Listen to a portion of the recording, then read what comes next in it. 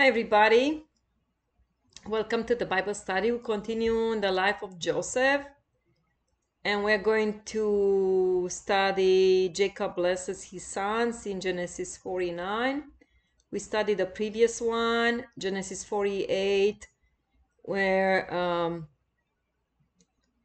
Jacob blesses Joseph's sons, Manasseh, Ephraim, and he puts the hands like a crisscross like that, and he's blessing first the younger one.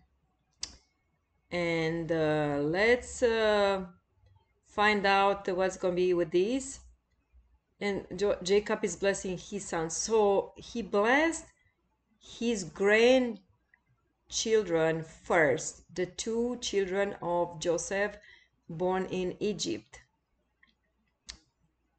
Because Joseph went apart from everybody else, he was told that his father Jacob is sick, so he went and took his children with him to be blessed. So those two got blessed first. And he wanna make sure there's anything else he had to know in order to, with his funeral, buried and all that, he will absolutely taking that in consideration. So now Jacob decided he knows it's his time to go, and he's blessing his sons. Wow. All right, so we are in chapter Genesis 49, verse 1. Then Jacob called his sons and said, "Gather around so I can tell you what will happen to you in days to come." It's more like a prophecy, like prophesies over his children. He's telling what is going to be in the future. It's pretty much what Jacob is telling them. So, verse 2, assemble and listen, sons of Jacob. Listen to your father, Israel, which is Jacob. Because I said we get all mixed up with the country. Now, verse 3, Reuben. Reuben is, you are my firstborn. So he's the firstborn. So he starts with the firstborn always. And his right hand usually goes on the firstborn. My might, the first sign of my strength. Wow. Excelling in honor, excelling in power. Wow. So he acknowledged that he born to be mighty, and he's been mighty and in strength and honor and excelling in power. Verse 4. So this part is good, but wait.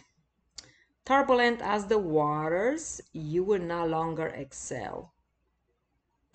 Because as the water gets blurred when you move in, Jacob sees he's not going to excel. Why? For you went up onto your father's bed, which was Jacob's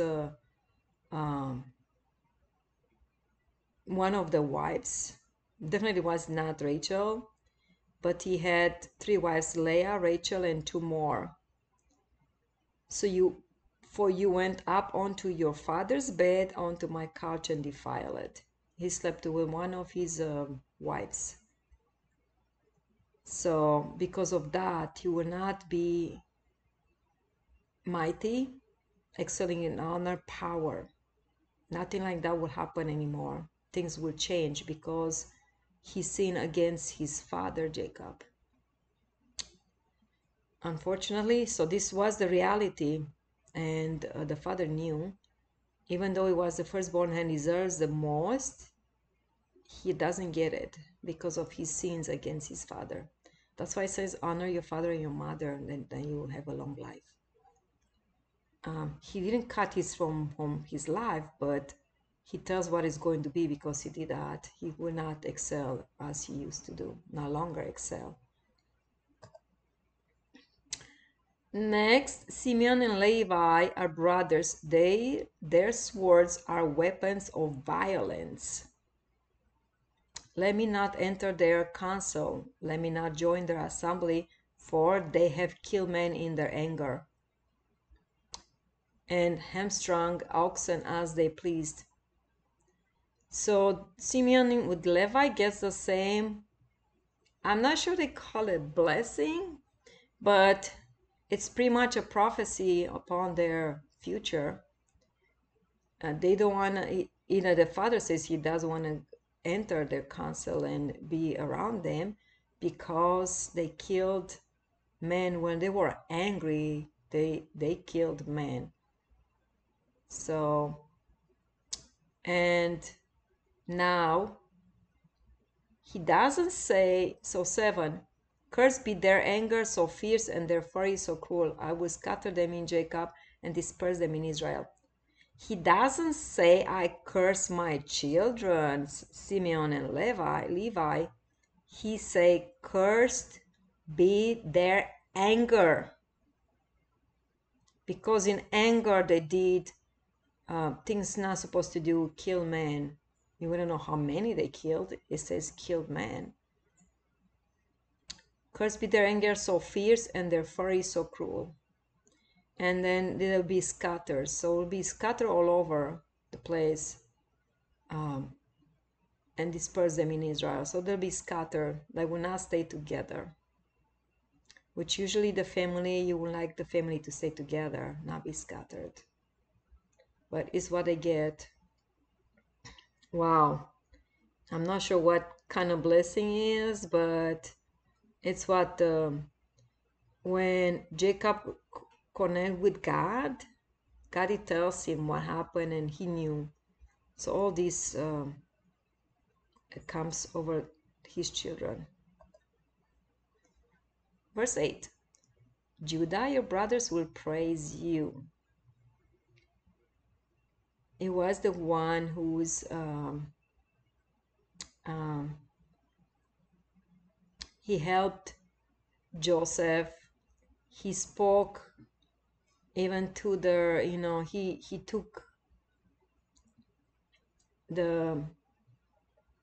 he took an he's a volunteer to speak to his brothers and to deal with things where they were like found that they have like money in their sack and all that. I spoke to the father. He was the one that kind of is outspoken, I would say. Your brothers will praise you. Your hand will be on the neck of your enemy. And should be the firstborn should be doing that, but the firstborn did something wrong. Very, very wrong. And now the blessing falls on Judah because he was the one delegating things around and helping things around. Your hand will be on the neck of your enemy. Imagine like the hand will be on the neck of the enemy. So if you have your hand on the neck is a very sensitive part. You can break their neck. If your hand is on the enemy's neck, you can break it. And then not just that, they get paralyzed, they can die. So that's a very strong word. Your hand will be on the neck of your enemies. I mean, God, he gets all of them. Your father's sons will bow down to you. You are, which will be his brothers, will bow down to you. You are a lion's cub, Judah. You return from the prey, my son. Like a lion, he crouches and lies down, like a lioness. Who dares to rouse him? Who dares to rouse him? The scepter will not depart from Judah, nor the ruler's staff from between his feet. A scepter and a ruler is to guide him, to help him. He's like a shepherd. It has that when you kill the wolf or whenever animal comes, a bear comes around your sheep, a scepter and ruler, like so guide you, helps you. You can kill animals with that as well. The scepter will not depart from Judah, nor the ruler staff from between his feet, until he to whom it belongs shall come, and the obedience of the nations shall be his. Wow, those are the really high blessings for Judah. He will tether his donkey to a vine. He's called to the choicest branch. He will wash his garments in wine, his robes in the blood of grapes. His eyes will be darker than wine, his teeth whiter than milk. I think in this part, when it says that he's called to the choicest branch, this on verse 11 and 12, I'll say verse 11 especially, when it says that he will wash his garments in wine. This talking about furthermore generation is talking about pretty much more of Jesus. He robed in the blood of grapes. So he tells like all the way far out, because we have in the same study we were saying that David comes from the Judah, the tribe of Judah, and Jesus. So, but the obedience of the nation shall be yours, like he is, like Judah. And will be obedient. Everybody, like the nations, will be obedient to his, belong to him. They will be obedient, and that's very powerful. He will wash his garments. He will teach his donkey to a vine. Remember that he's called to his choicest branch. The vine and the branches is about Jesus as well, and he was coming on the donkey, the young donkey, um,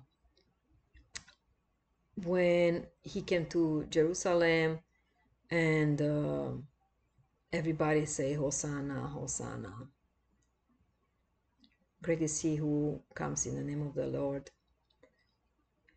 And his eyes will be darker than wine, his teeth whiter than milk. So he's even on this portion, Jacob is talking about the future, what is going to happen, how blessed it's going to be, because from his lineage is going to come Messiah. Wow. All right, let's keep going. 13. Zebulun will live by the seashore and become a haven for ships. His border will extend towards Sidon. It's he's going to be more like dealing with fishing and all that seashore, and becomes a haven for ships. His border will extend towards Sidon. He's going to, his area is going to be in that area, like it's going to say like seashore. So he's going to live in that area. He's going to extend in that area. Issachar is a raw boned donkey laying down among the sheep pens. When he sees how good is his resting place and how pleasant is his land, he will bend his shoulder to the burden and submit to forced labor. That's not quite the things that people will expect for the blessing. So he will bend his shoulder to the burden. Wow. And submit to forced labor. Verse 16. Then will provide justice for his people as one of the tribes of Israel. Then will be a snake by the roadside, a viper along the path that bites the horse's heels, so that its rider tumbles backward. I look for your deliverance, Lord. So then that way says like is more like justice. He is, and describe him like a snake. So when people would come with their horses, think like they are like much higher in rank. He is he's be as a snake biting the heels of the horses. And of course, the one who's riding the horse who's going to fail, or if he has a carriage, is going to be a big mess when the snake is around, and it's will be like deliverance. Wow, it's going to work in the pretty much deliverance like this, but I say he will provide justice for his people. God will be attacked by a band of riders, but he will attack them at their heels. So it's going to be like this is going to be pretty much in the future what is going to be. Um, Whenever he's going to be attacked, he will attack them back, them at their heels, which the heels are the lower part. And if you are like attacked by your heels, you fail, you lose the equilibrium, you cannot walk. So it tells you what is going to be his his way of life and descendants. Asher's food will be rich. So be a spicy, good, rich food will be around Asher. He will provide delicacy feed for a king. Wow. He will eat in like have food in like in abundance, and will eat food that is very expensive, I would say. But it says delicacy fit for a king, like only a king will eat those kind of food. So will be rich in that regard. He will have food.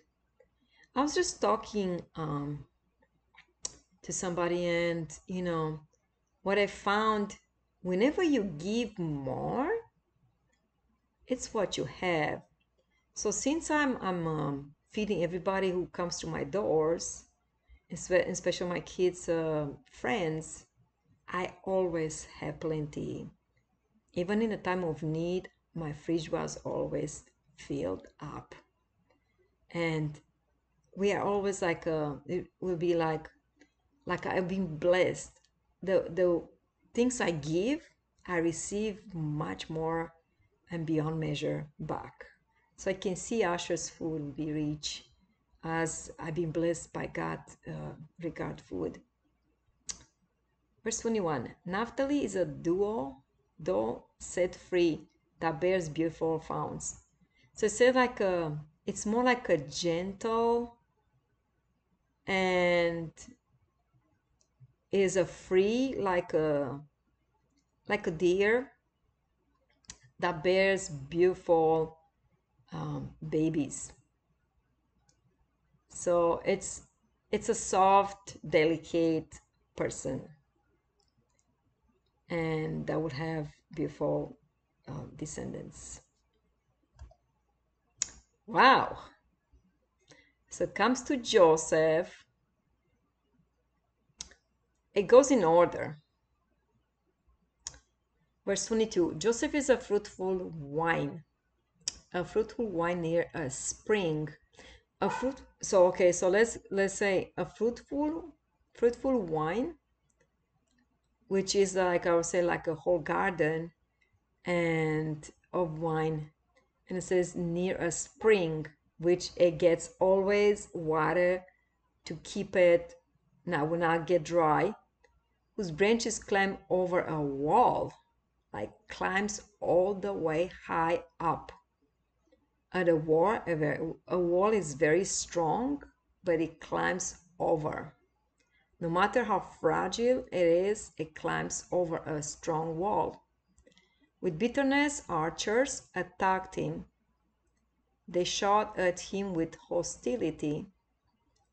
So even like people came in his life to attack him, but his bow remained steady. His strong arms stayed limber because of the hand of the mighty one of Jacob, because of the shepherd, the rock of Israel, because of your father's God who helps you, because of the Almighty who blesses you with blessings of the skies above. He says he remains strong. He remains strong in everything because God blessed him.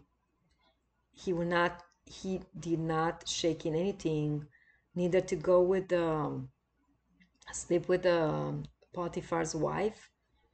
He didn't do those things. He always looked for interest of others, helping others. And that's why God liked him, blessed him.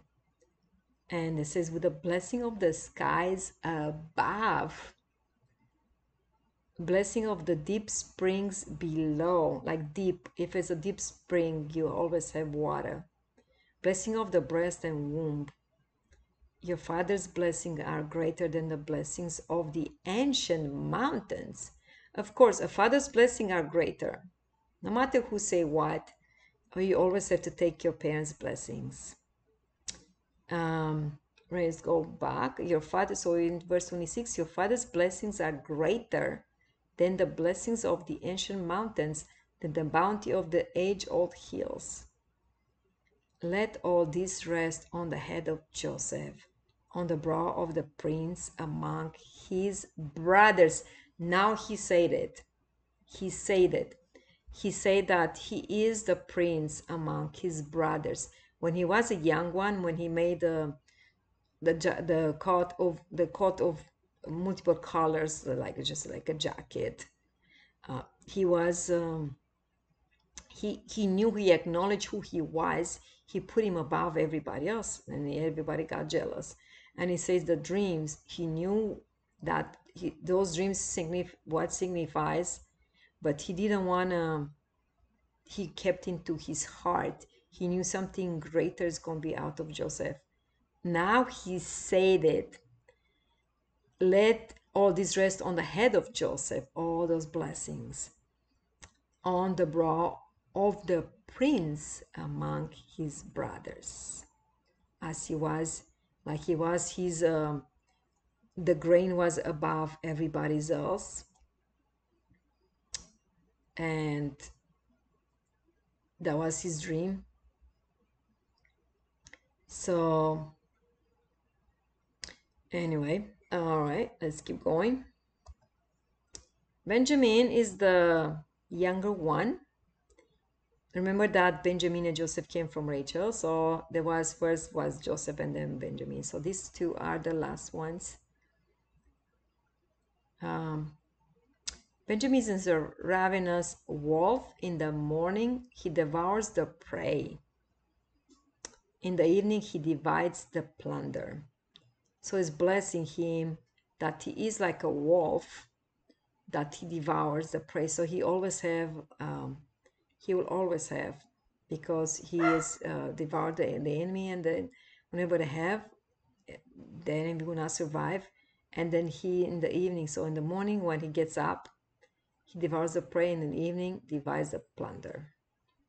Well, these are the 12 tribes of Israel, and this is what their father said to them when he blessed them, giving each the blessing appropriate to him. It's what he had for every single one. I'm not sure if he exercised this before his children came there, like Jacob, or sometimes it's given by God. As he opens his mouth, the words are coming in, and is what he said. It's like by revelation before, or automatically the words came when he opened his mouth. But this is what they give to his children.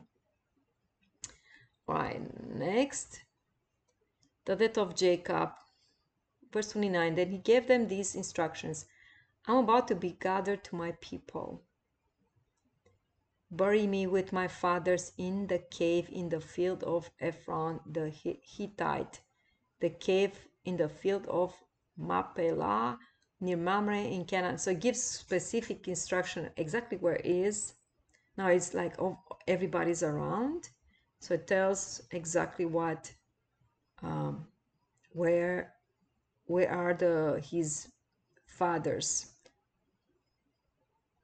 which Abraham bought along with the field or as a burial place from Ephron the Hittite. Excuse me. There Abraham and his wife Sarah were buried. There Isaac and his wife Rebekah were buried. And there I buried Leah. So he already buried his wife Rachel, Leah. I'm not sure the other ones, they don't even mention. But I think these two were significant that when the Bible says, but he had another two wives in the meantime. That's why he has so many children. The field and the cave in it were bought from the Hittites. When Jacob had finished giving instructions to his sons, he drew his feet up into the bed, breathed his last, and was gathered to his people, which he died. Wow. Yes, to be continued. There is more, and I think the next one will be the last one. So what we take from this specific one, what Jacob did, he blessed his children. The first he blessed his grandchildren, the two of them that were very, very to his heart, I would say. They were like deep to his heart because they were Joseph's children. And he's blessing them according to what they have done and who they were. And he sees like actually it's more like a prophecy. So when you bless your children, you're going to prophesy over them, telling them maybe they're not doing well in school, but you're going to bless them. How? You're going to say, you are the head, not the tail. You're among the first in the classroom, or maybe in the whole school. You'll be like Manasseh, Ephraim. Like they were rich. Manasseh, Ephraim, they were rich children. They born in a rich, I would say, family, because Joseph was extremely rich, as he was second in command of Pharaoh.